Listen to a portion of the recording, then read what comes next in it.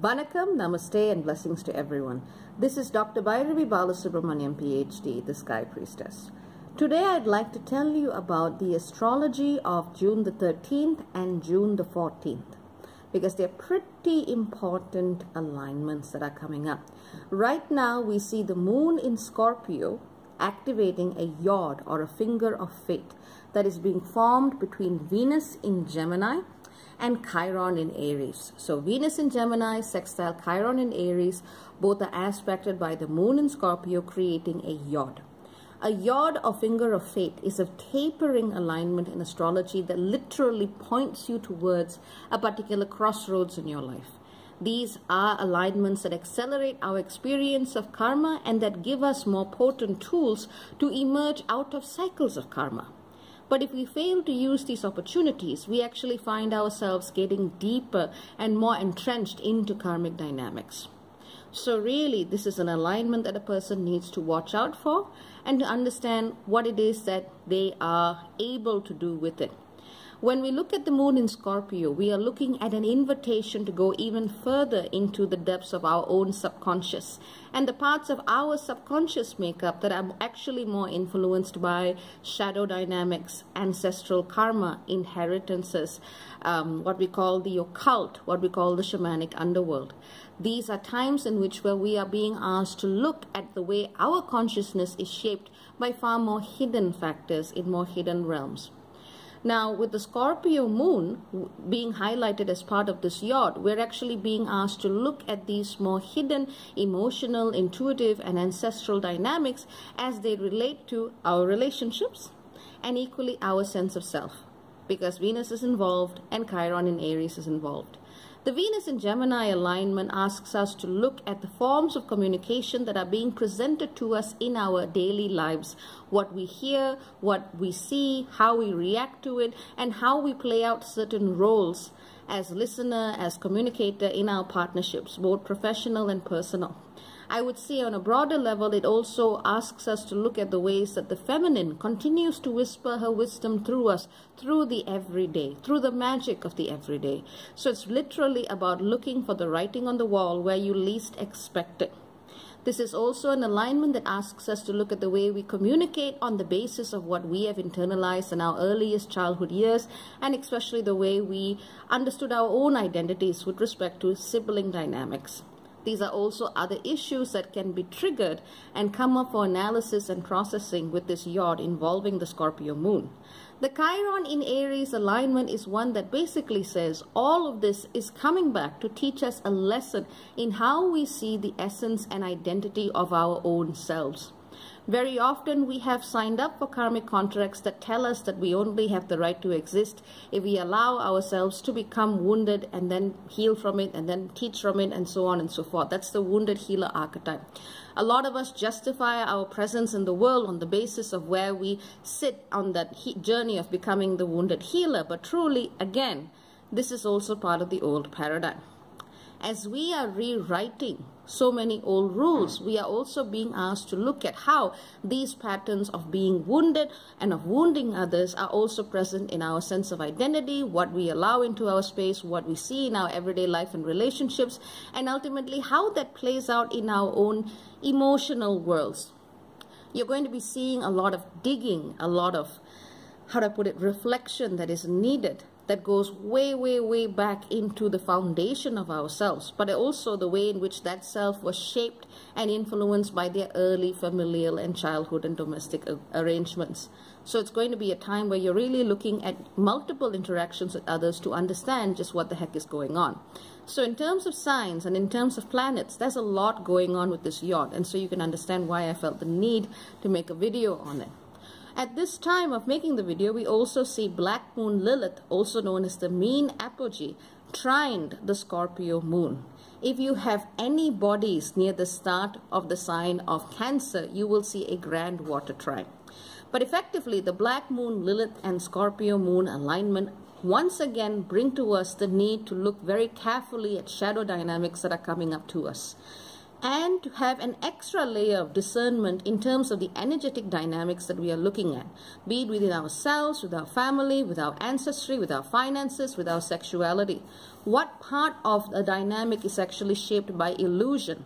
What part of the dynamic is actually being shaped by a relationship between victim and abuser? Who is truly the victim, who is truly the abuser, and who is really using these archetypes to their advantage?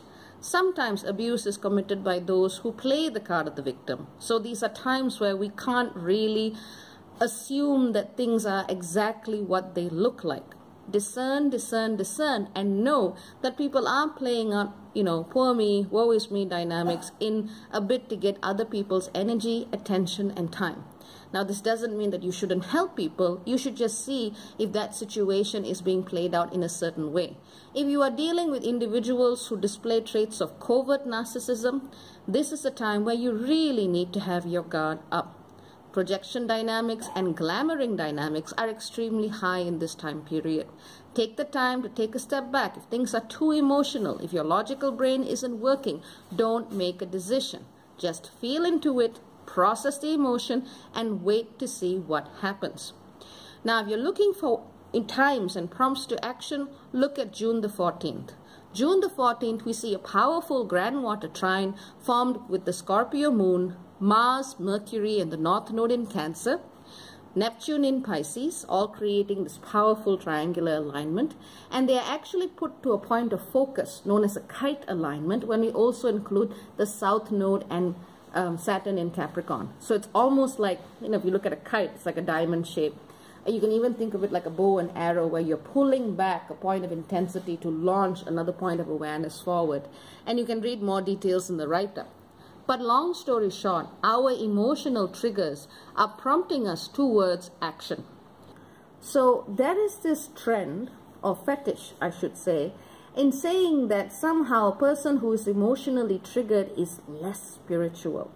Well, I'm not going to claim that my truths are the absolute truth, but from experience, and I'm doing the work of walking the lines of spirituality and social justice for at least 28 years of my life, I can tell you that's bullcrap.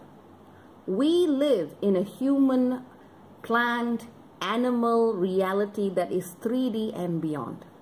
We come with physical bodies, with emotional bodies, with mental, psychic, and spiritual bodies, all of which have come to learn certain things and have certain experiences.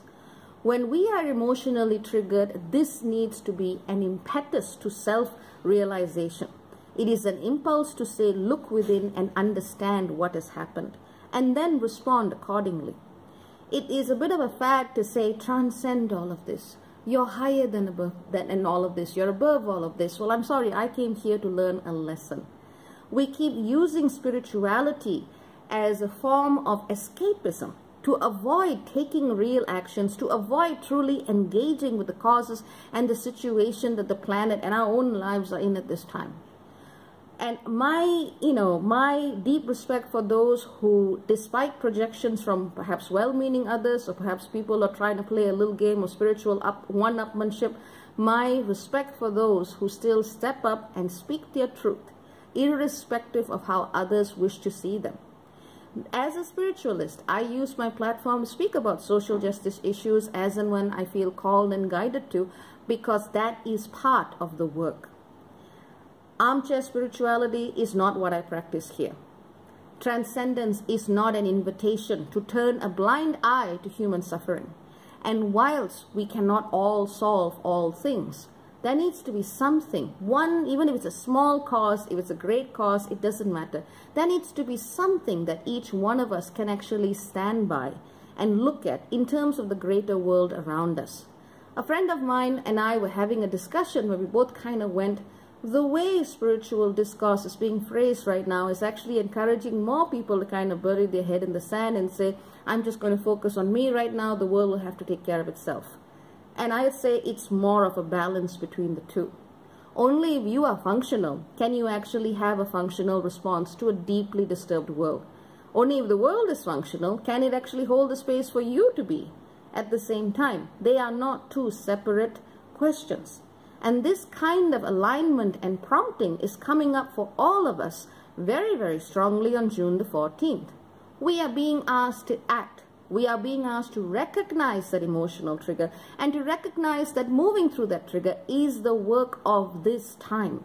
To be in the here and now, to understand that feeling anger, feeling sadness, feeling victimized, feeling vulnerable is but the first step in realizing I got to do something about this. It is all too easy to try and project or use the word karma to blame people who have had bad experiences. It is all too easy to say, rise above it, God will take care of it. Well, you know what? God gave us tools. The divine gave us a voice. And I feel that part of the reason why we have that voice is to use it. With Mercury, Mars, and the North Node in Cancer, that is exactly what we are being called to do. As someone who does this, who lives this truth, to those who are willing to do the same, ignore the armchair spiritualists. They're not going to do anything for you. Only you know whether you are coming from a place of inner alignment and whether your reaction to a trigger is something that prompts a warranted response or not. Sometimes triggers are just there for us to let go. But when we look at the scale of astrological alignments right now, we're not being asked to turn the other cheek. We're being asked to do something, to take a stand. Too often has older paradigms of spirituality simply told us to leave the status quo intact. More often than not, this was already when spiritual teachings had been co-opted by human political interests. I like the story of Jesus. I'm not making any comparisons, but I like what Jesus did. I like when he went into the temple and kicked out all the moneylenders. I mean, that's my version of Jesus. I'd go, all right, man, I can stand by this. I like looking at social reformers and visionaries and, spiritual beings that took a stand, irrespective of what people said about them at that time. And that's what all of us are being asked to do. The only thing I would say is remember, your emotional triggers can push you into a space of reactivity. Once you move through it, you go into a space where you are able to respond, more so with your aligned presence and what it is that you need to be doing in response to that situation. There is a difference. So take the time to breathe, to process, to think, to strategize before you speak and before you act. And as you do so, remember that this is part of your sacred medicine, your sacred work in the world. It is what all of us are being called to do on different scales and in different ways across the planet. In short, do what you can, or at the very least, get out of the way of people who will.